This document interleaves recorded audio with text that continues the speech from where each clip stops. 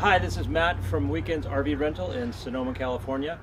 And in this video, I'm going to show you how to hook up the fresh water connection. Okay? So, on board, on the other side of the RV in a compartment is this hose. This is your fresh water hose. It's blue. Attached to this hose is a charcoal filter. So it's going to filter the water that comes from the spigot.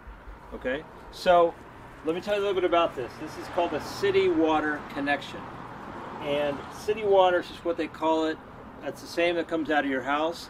It's under a certain amount of pressure, so you don't need to use the water pump on board because the pressure coming out from the hose is enough pressure to run everything in the RV. Okay? So first thing you do is you want to connect this to the business end of the spigot.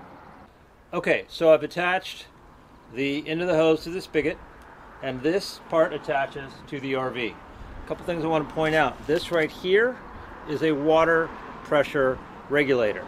So what it does is it makes sure that if there's too much pressure coming out of the hose, it won't blow out your entire plumbing in your RV, because the plumbing in there is just plastic and PVC, and if there's too much pressure, it'll blow a hose and you'll flood your RV. So you have to use one of these regulators anytime you plug into city pressure. Okay? Now for this, I have a little right angle valve, and what that does is it takes a little pressure off the hose. Instead of coming straight out, it goes down, which takes a little bit of pressure off of this. So you just screw that on, like so.